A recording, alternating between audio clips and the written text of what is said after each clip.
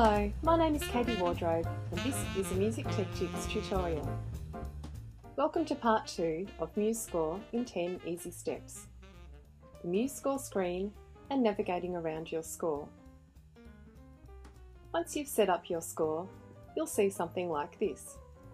A white piece of paper showing the instrumental staves you chose and some empty bars waiting for you to input notes.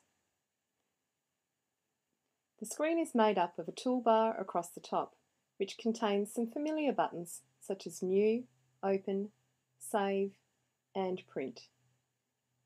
There's a useful What's This button, which allows you to turn tooltips on or off. When you hover over something on the screen, some text will appear, letting you know what that button does.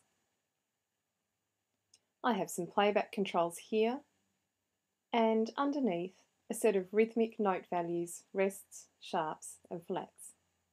Down the left of the screen, there is a series of palettes which contain the musical elements you'll add to your score.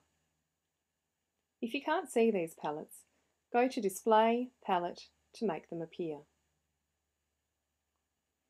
My score is a little bit like a piece of paper and I can move it around by clicking and dragging on a white area.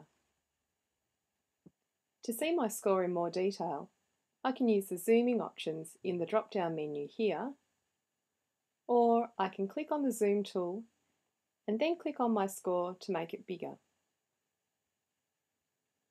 There is also a Navigator window on the bottom left of my screen, which allows me to see which part of my score I am viewing, and I can drag the blue rectangle around to view other parts of my score. This ends the second tutorial video in a series titled MuseScore in 10 Easy Steps. If you'd like to be notified about future tutorial videos, subscribe for free to the Music Tech Tips blog at www.musictechtips.wordpress.com.